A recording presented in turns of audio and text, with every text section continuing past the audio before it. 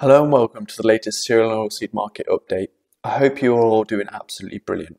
In this video, I will give you a quick overview of what's been happening in cereal and oilseed markets and what we need to look out for going into the new year. Nearby Chicago maize, wheat and soybean futures contracts are now trading above pre-pandemic levels. Despite initially entering this market year well supplied with global grains, we are seeing support across the board. For wheat, although the latest USDA figures are estimating an increase in global opening stocks by 1.4 million tonnes, strong international demand remains from key net importers. The USDA now paints a more bullish picture for maize markets at this current moment. With the US maize harvest coming to an end, yields have been reported. Production was recently revised down by 5.5 million tonnes to stand at 368.5 million tonnes, and ending stocks are forecast to be the lowest since 2014/15. This is a change from the picture painted earlier in the year, when maize markets in particular were severely pressured on the expectations of a large US crop and the pandemic stripped demand from the bioethanol sector.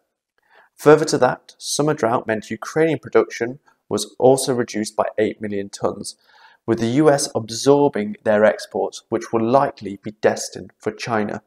To no surprise, the latest USDA report increased China's maize imports from 7 to 13 million tonnes. Latest custom data showed that China was set to exceed their 7.2 million tonne annual quota. Purchasing commitments from the US alone show that they're going to exceed their quota, and depending on demand, they could actually exceed their quota into 2021. China is becoming a mass grain importer as they feed a recovering pig herd that was decimated by the African swine fever. Their imports of barley, maize, sorghum and wheat for July to September is at 5.16 million tonnes. This is up 191% for the same time last year. Going into 2021, the key global watch points will be the moderate La Niña weather event. If this causes the Australian wheat harvest to be wet, then progression could be stop-start and potentially impact quality.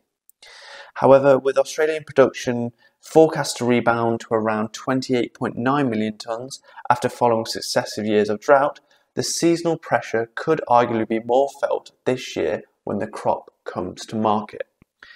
A significant impact of this La Niña weather event will be monitoring the dry weather in South America and ensuring that soybean plantings are planted and established in time, ready to be harvested and replaced by Brazil's second maize crop, which will commence planting in January.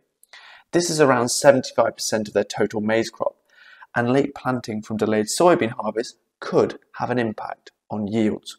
For more information and to keep up to date with latest news, please visit the cereal and oilseed market webpage on the AHDB website. Thank you.